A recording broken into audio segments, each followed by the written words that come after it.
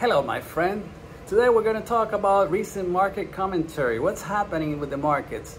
What happened in Jackson Hole, Wyoming, and the Fed meeting, and how it's going to impact interest rates, inflation, what's going to happen with the oil markets and supply chains, and the all-important quantitative easing, or tightening, I should say, geopolitical events with Ukraine, China, Taiwan, Iran, North Korea, corporate taxes, and government spending.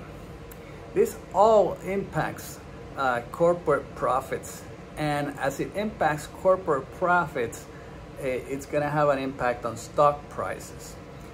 So first of all, Jerome Powell said last Friday that they're going to tighten interest rates until inflation is under control, even if it causes pain in the economy. Pain means higher unemployment. And so the market took that to mean that there's no longer the Fed put, as they call it, and so the market took a dive 3% in one day, as measured by the Dow Jones and the S&P and the major indexes. So what's really going to happen to inflation? Nobody really knows, Oil prices have been coming down because I think probably because China is growth is being curtailed by their fight against the virus, and so that reduces the demand for oil in China and probably in other countries.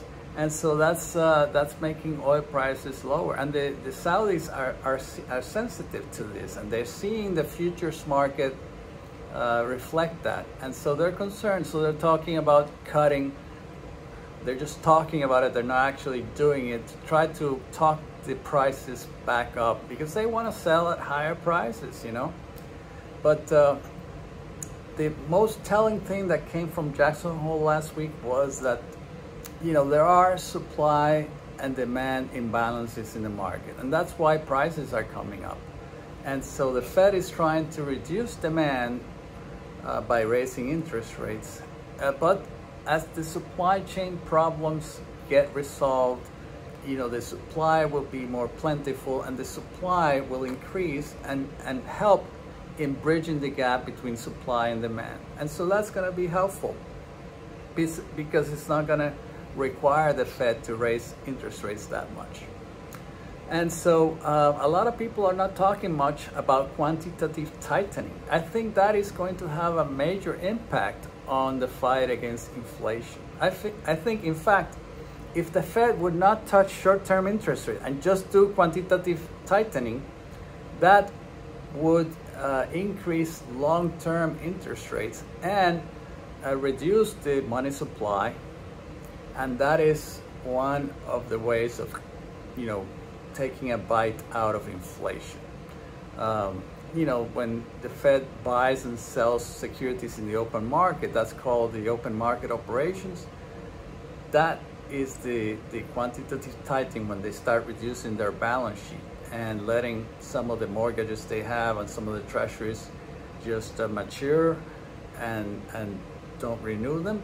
That pulls money away from the economy, and so it tightens the financial markets. Geopolitical, it's unpredictable. What's going to happen with Ukraine? The war has been going on for months now. They are preparing for the war going into the winter time. That's going to have its own dynamics. But if the war in Ukraine gets resolved, soon, then that's going to have an impact on the market. But who can predict that? All these things are very unpredictable. The federal government passed laws that are going to increase corporate taxes to a minimum of 15%. Would that cut into stock prices? I don't think so. Whenever the government increases taxes on corporations simply increase the prices on their products to protect their margins. So increasing corporate taxes is actually bad for inflation. And then there's the government spending. With the government cutting student loans, that's actually, you know, it has the effect of, you know, damaging the fight against inflation, because people are going to have more money, people are going to spend it, and it's bad for inflation. So, you know, whenever the government starts investing in infrastructure and in transfer payments to individuals, that tends to have a negative effect on inflation, meaning it increases inflation. So sometimes, you know, all these elements affect stock prices in unpredictable ways, you know. For example, sometimes it's the opposite that what you would think. You know, for example, like a good economic report, like employment increasing in July or August, will have the effect of reducing stock prices, because the market interprets a good economic report as meaning, okay, the Fed is going to think that the economy is overheating and so they have to tighten. Instead of thinking, well, there's more people working, there's more income for people, people are going to spend more and corporate profits are going to go up. No, they think the opposite. So also whenever you have you know, a high inflation report, if it's lower than the one before, the year before or the month before, it's positive because it's moving in the right direction. You know, so the trend is important, and you have to look at these elements in context to really figure out what's going to happen. So the rate of change is important. So what happens? You know, all of this is going to help you predict short-term prices? No, it's not. It's actually going to help you explain what happened in the recent past, because you cannot anticipate. There's a lot of unknown information. And so stop attempting to time the market, you know, because it's impossible to do in any consistent basis. You know, so all this discussion is very, very interesting, but it's really unimportant to the long-term investor, you know. If you are watching all of this to try to decide whether to buy or sell your securities, that's not the right approach to doing it.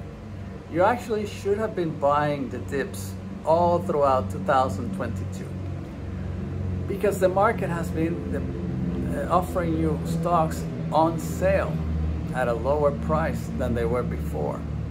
If you are participating in your 401k and you're putting money away every month, that's the best way to invest, because you will invest over time and you will not be leveraged, and you will you know, have the benefits of the markets going up over time.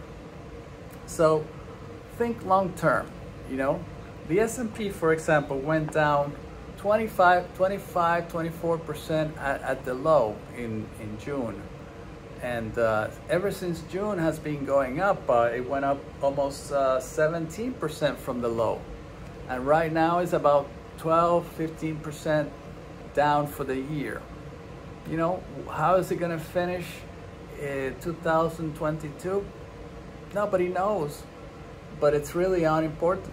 You know, all you have to know is that within 5 or 10 years it's going to be higher. It's going to be higher because the economy is going to continue to grow, and corporate profits are going to grow along with it, and higher corporate profits are going to support higher valuations. You know, that's my 2 cents on this subject. You agree? You disagree? Drop me a comment. Tell me what you think. I want to hear what you're thinking, and if you agree or disagree, and explain why. Maybe you have a point, and I can change my mind. I wish you the best, my friend. Be well.